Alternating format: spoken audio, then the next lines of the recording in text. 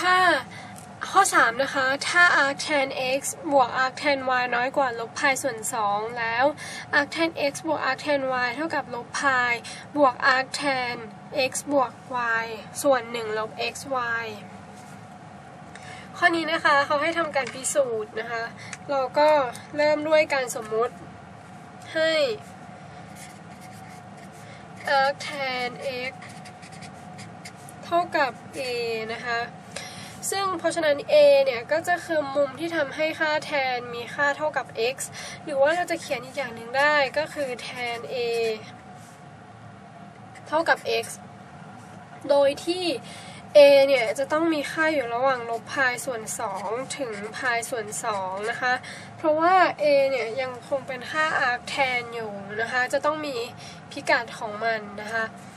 แล้วก็ให้ arc tan y เท่ากับ b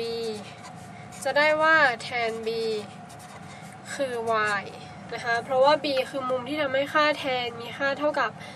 y นะคะเขียนอีกรูปได้คือ tan b เท่ากับ y โดยที่ b มีค่าอยู่ระหว่างลบพายส่วน2ถึงพายส่วน2นะคะดังนั้นเนี่ยถ้าเราเอา a บวก b เนี่ยนะคะก็คือ tan x บวก tan y นะคะช่วงของจริงๆแล้วมันจะต้องอยู่ระหว่างลบพายถึงพายนะคะแต่ว่าโจทย์เขากำหนดมาให้ว่า arc tan x บวก arc tan y ซึ่งก็คือ a บวก b ของเรานั่นเองนะคะมีค่าน้อยกว่าลบพายส่วน2แสดงว่าเขากำหนดค่า maximum ของมันมาให้นะคะว่ามีค่าน้อยกว่าลบพายส่วน2ดังนั้น a บวก b จึงมากกว่าลบพายแต่ว่าน้อยกว่าลบพายส่วน2นะคะถ้าเกิดเราเอาพายบวกเข้าทั้งสมการนะคะเอาพายบวกเข้าไปนะคะก็จะได้เป็น0น้อยกว่าพายบวก a บวก b นะคะก็จะได้เป็นพายบวก a บวก b มากกว่า0แต่ว่าน้อยกว่าพายส่วน2นะคะการเปลี่ยนจากอันนี้เป็นนี้คือเอาพายบวกเข้าเอาพายบวกเข้าทุกตัวเลยนะคะก็จะได้เป็นพายบวก a บวก b มากกว่า0แต่น้อยกว่าพายบวกส่วน2การที่เราทำแบบนี้นะคะก็เพื่อที่เราจะได้รู้ช่วงของมันนะคะว่าอยู่ในควอดแรนต์ที่1นะคะอยู่ในควอดแรนต์ที่1ทุกฟังก์ชันตรีโกณมิติเป็นบวกนะคะไม่ว่าจะเป็น sin cos tan cosec sec cot นะคะทีนี้เราก็เมื่อทราบช่วงของมันแล้วเนี่ยเราก็จะทำการ take tan เข้าไปนะคะสาเหตุที่ต้อง take tan นะคะเพื่อที่ว่าจะหาค่าของมันออกมาได้นะคะเพราะว่าปกติแล้วเนี่ยถ้าเขากำหนดมาโจทย์ให้เป็น arc tan x บวก arc tan y อย่างนี้นะคะเราไม่สามารถทำอะไรกับมันได้เลยเพราะว่ามันคือมุมธรรมดานะคะคือมุมหนึ่งซึ่งเราไม่ทราบอะไรเลยแต่การที่เรา take tan เข้าไปเนี่ยเราสามารถแทนสูตรออกมาได้นะคะอย่างเช่นในข้อนี้นะคะเราจะ take tan ก็จะได้เป็น tan พายบวก a บวก b นะคะซึ่งก็ถ้าเราใส่วงเล็บอย่างนี้แล้วเนี่ยนะคะ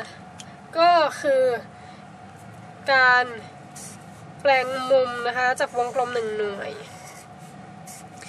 ตรงนี้คือจุดพายนะคะถ้าหมุนทวนเข็มนาฬิกาจะเป็นเครื่องหมายบวกใช่ไหมคะและนี้บวก a บวก b แล้วเรารู้ว่าไอ้ช่วงเนี่ยมันไม่เกิน1ควอดแรนต์แน่ๆ a บวก b ตรงนี้นะคะตรงนี้ยังเราทราบว่าa บวก b ตรงนี้ยังไงก็ไม่เกิน1ควอดแรนต์เพราะว่ามันจะไม่มีทางมาตรงนี้แน่นอนนะคะเพราะว่าไอสารตัวนี้บวกกันแล้วเนี่ยจะอยู่ระหว่าง0ถึงพายส่วน2นะคะคือจะมีค่าอยู่ภายใน1ควอดแรนต์เท่านั้นนะคะเพราะฉะนั้นแล้วเนี่ยพายบวก a บวก b จะต้องมาตกอยู่ในควอดแรนต์ที่3อย่างแน่นอนนะคะเมื่อตกอยู่ในควอดแรนต์ที่3แทนจึงเป็นบวกจาก all sin tan cos นะคะแทนจึงเป็นบวกก็จะได้เป็นแทน a บวก b นะคะ แล้วแทน a บวก b เนี่ยเราก็สามารถกระจายสูตรต่อไปได้นะคะได้เป็นแทน a บวกแทน b ส่วน1ลบแทน a แทน b แทน a คืออะไรแทน a คือ x นะคะจากที่เราทราบที่เราสมมติมาไว้ในตอนแรก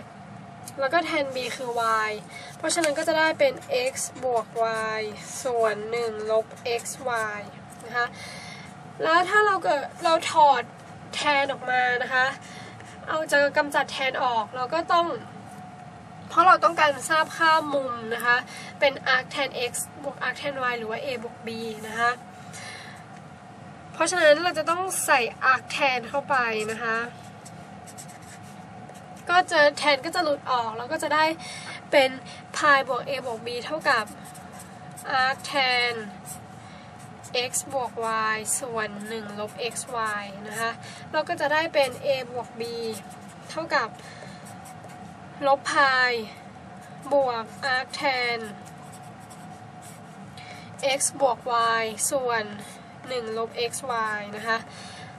เราทราบว่า a บวก b ของเราคือ arc tan x บวก arc tan y ดังนั้นเราจะได้ว่า arc tan x บวก arc tan y จากที่เราหามาได้นี้นะคะเราจะได้ว่า arc tan x บวก arc tan y เท่ากับลบพายบวก arc tan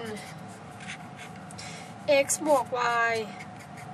ส่วน1ลบ xy อย่างนี้นะคะซึ่งก็จะตรงกับที่โจทย์กำหนดพอดีนะคะ arc tan x บวก arc tan y เท่ากับลบพายบวก arc tan x บวก y ส่วน1ลบ xy นะคะเพราะฉะนั้นเราก็จะพิสูจน์ได้แล้วนะคะ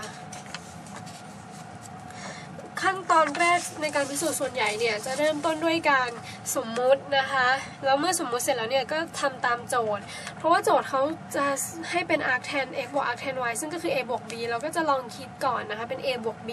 มาเรื่อยๆแต่ว่าการหาค่าออกมาเนี่ยเราไม่สามารถหาได้ถ้า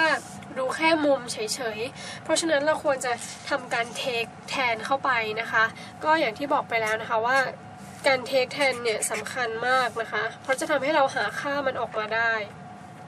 นะคะก็จะพิสูจน์ได้แล้วนะคะต่อมานะคะในข้อที่4ถ้า arc tan x บวก arc tan y มากกว่าพายส่วน2แล้ว arc tan x บวก arc tan y เท่ากับพายบวก arc tan x บวก y ส่วน1ลบ xy จากข้อนี้เนี่ยจะเห็นว่าคล้ายกันกับข้อที่3มากนะคะต่างกันตรงเงื่อนไขที่โจทย์กำหนดตอนแรกนะคะคืออันนี้เนี่ยเป็นการกำหนดค่ามินิมัมนะคะเป็นการมากกว่าเท่านี้คือเป็นการกำหนดค่ามินแต่ว่าถ้าข้อที่แล้วเนี่ยข้อ3เนี่ยจะเป็นการกำหนดค่า max ขั้นแรกเหมือนเดิมเลยนะคะให้ arc tan x เท่ากับ a เราจะได้ว่า tan a เท่ากับ x โดยที่ a มีค่าอยู่ระหว่างลบพายส่วน2ถึงพายส่วน2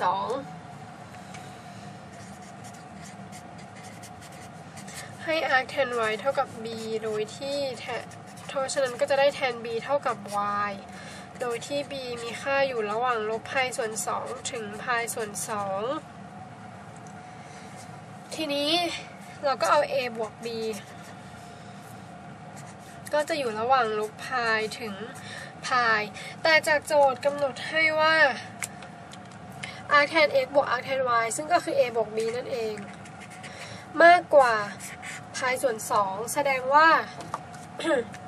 ค่ามินิมัมของมันตรงนี้จะต้องมากกว่าพายส่วน2แต่น้อยกว่าพายถ้าเราเอาลบพายบวกเข้าทั้งสองข้างของทั้งหมดของสมการนะคะเราก็จะได้เป็นลบพายส่วน2น้อยกว่าลบพายบวก a บวก b แล้วก็ลบพายบวก a บวก b ก็จะน้อยกว่า0นะคะเราเปลี่ยนโดยการ ลบพายบวกเข้านะคะก็จะได้เป็นลบพายบวก a บวก b เนี่ย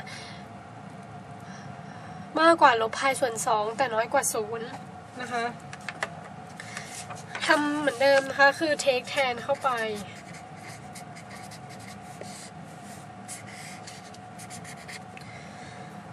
นะคะก็จะได้เป็นแทนลบพายบวก a บวก b เท่ากับแทน a บวก b นะคะเพราะว่าจากวงกลม1หน่วยลบพายคือไปตามเข็มนาฬิกานะคะลบพายมาอยู่จุดนี้เป็นลบพายแล้วบวก a บวก b การบวกจะไปวัดตามทิศทวนเข็มนาฬิกานะเพราะฉะนั้นมันจะมาหยุดในควอดแรนต์ที่3นะคะแน่นอนเพราะเรารู้ช่วงของมันแล้วว่าจะไม่เกิน1ควอดแรนต์แน่นอนนะคะ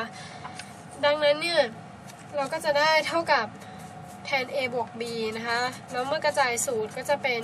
แทน a บวกแทน b ส่วน1ลบแทน a แทน b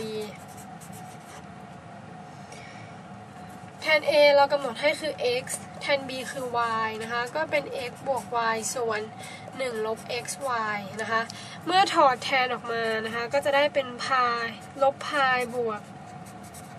a บวก b เท่ากับ arc แทน x บวก y ส่วน1ลบ xy นะคะก็จะได้เป็น a บวก b เท่ากับพายบวก arc แทน x บวก y ส่วน1ลบ xy อย่างนี้นะคะแล้วa บวก b ก็คือ arc แทน x ใช่ไหมคะเพราะฉะนั้นเราก็จะได้ว่า arc แทน x บวก arc แทน y เท่ากับนี่นะคะพายบวก arc แทน x บวก y ส่วน1ลบ xy นะคะเท่ากับพายบวก arc แทน x บวก y ส่วน1ลบ xy ก็จะตรงกับที่โจทย์กำหนดพอดีนะคะว่า arc แทน x บวก arc แทน y เท่ากับพายบวก arc แทน x บวก y ส่วน1ลบ xy นะคะเท่านี้ก็จะทำการพิสูจน์ออกมาได้แล้วนะคะก็จะข้อนี้ก็คล้ายๆกับข้อที่3นะคะ